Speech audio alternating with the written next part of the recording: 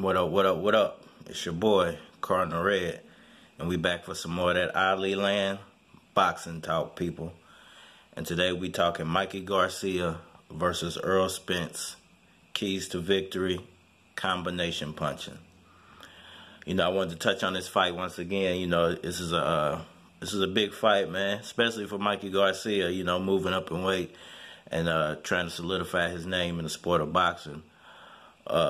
I just wanted to touch on the point of some of the keys to victory for Mikey Garcia and for Earl Spence.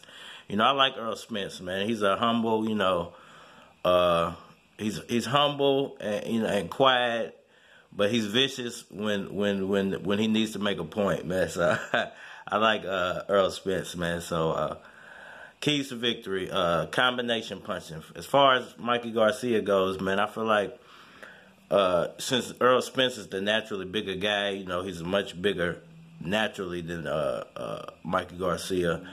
Mikey Garcia is really going to have to bring the pain in this fight. You know, he's either going to have to land harder punches, faster combinations, or be a better ring general than Earl Spence during this fight.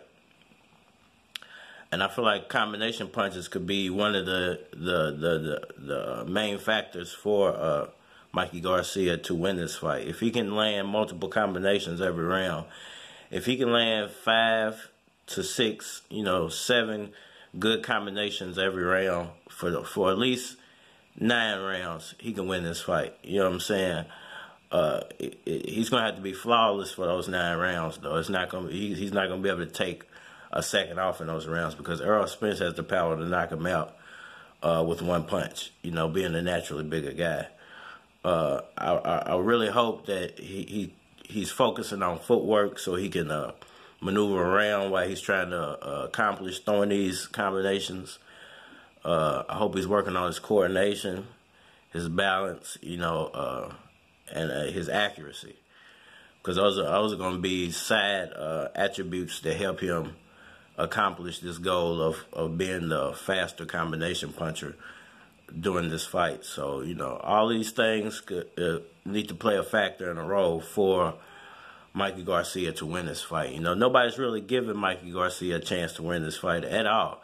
They're not, you know, giving him a puncher's chance. They're not giving him a boxer's chance.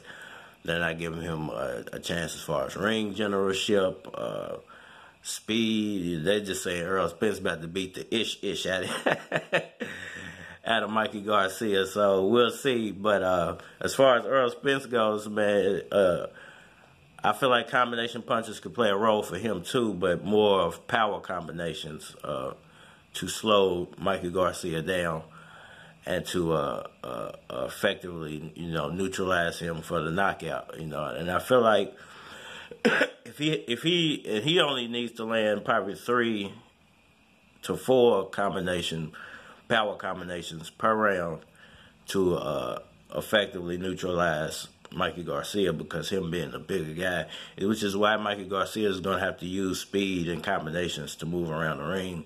He's not going to be able to just sit and pop shot or pick punches or pick shots or none of that stuff. He's going to have to be constantly moving and constantly utilizing the ring to his advantage.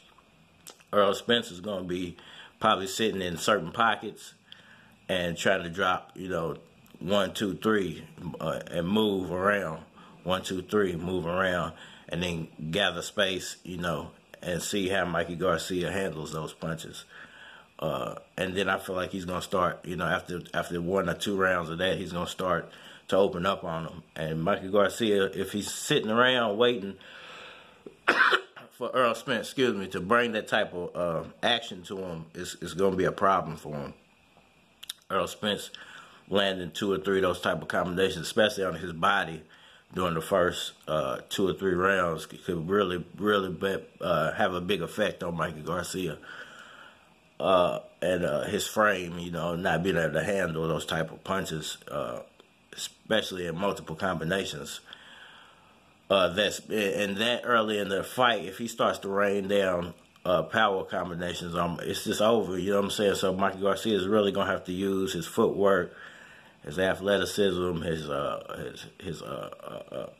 and his speed and his combination punches to really be an effective ring general for this fight, man. It could turn real ugly real fast for Mike.